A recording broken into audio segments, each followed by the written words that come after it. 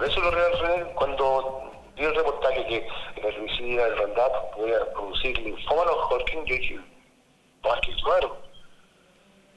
Siempre te voy a producir un cáncer gástrico, cáncer de pulmón, otro tipo de cáncer, pero cuando leí que decía linfoma a los Hodgkin, justo lo que tengo yo, entonces dije, ¿habrá sido consecuencia de eso?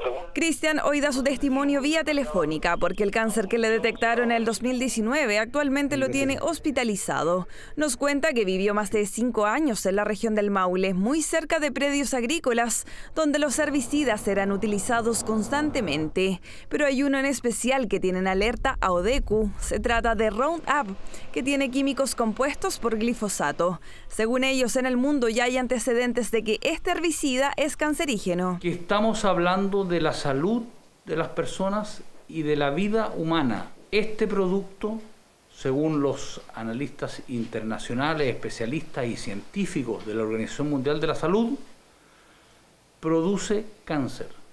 Y la gente que contrae este tipo de cáncer fallece. La demanda colectiva de ODECU contra Bayer, empresa que actualmente comercializa este producto, ya fue declarada admisible en nuestro país. Ahora exigen una compensación de 200 millones de pesos por el daño material y moral para cada enfermo de cáncer afectado por la exposición al herbicida RoundUp. Desde Bayer respondieron a través de un comunicado. Dicho reclamo carece de fundamentos, tanto legales como de fondo, debido al fuerte perfil de seguridad de los productos a base de glifosato y su rigurosa revisión por parte de la agencia encargada de aprobar su comercialización en Chile. Ello coincide con las conclusiones de las principales autoridades sanitarias del mundo. A nivel internacional, este producto ha generado condenas contra Monsanto, propiedad de la empresa Bayer, por efectos cancerígenos asociados al uso y exposición al herbicida en más de un caso. Acá en Chile, desde el SAC afirmaron mediante un comunicado que ellos realizaron análisis y determinaron que efectivamente el glifosato tenía un coformulante tóxico. Ante esta situación, solicitaron a las empresas titulares sustituir el coformulante mediante lo previsto en la normativa vigente. Sin embargo, el producto genera dudas en el hospital de Molina.